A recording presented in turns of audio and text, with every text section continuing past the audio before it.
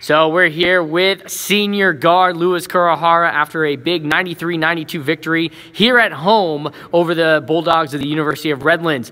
Lou, the game-winning shot on a three-pointer and got fouled to win the game. Take us through that last shot.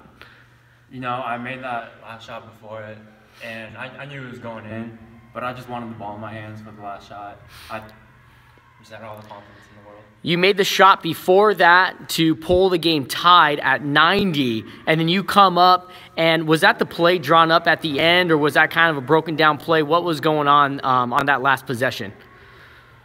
I don't really remember, but I feel like it was a broken play, and I knew we didn't have much time. I needed to create something, and I went to my go-to. And you picked up the foul at the same time, and you're able to get that shot up. Now, playing in front of your home crowd, how exciting was it for you here tonight? It's fun. Ever since we've had the pulpit, it means a lot to us. It's nice seeing them, hearing them cheer us on, getting into the opponent's ears. It makes us laugh on the bench. It's pretty funny. Yeah, now do you feel we have one of the best crowds in the conference? Most definitely. Okay. Now, you've won 2 games in a row. You guys are back at 500, 5-5 in conference play. You guys are playing really well right now. How have you guys played as a team here over the last 2 games?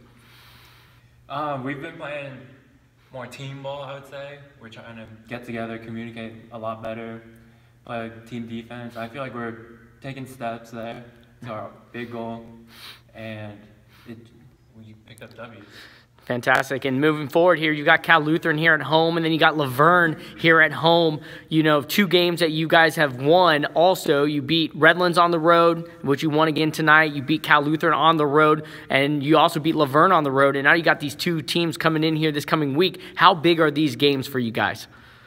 Not just these next 2 or 3 games, but every game going on is really big for us. We're 5th or 6th in standings right now. We need to get as many W's as we can. And we're at home. We got to play for each other, for the fans. And then moving forward, what do you guys need to improve on? Definitely communication. We need to talk better on defense. Even on offense, we need to know where people are, space out, and stuff like that. Okay, well, Lou, again, congratulations on the shot that people are calling it right now. And we'll see you on court on Wednesday night. Thank you.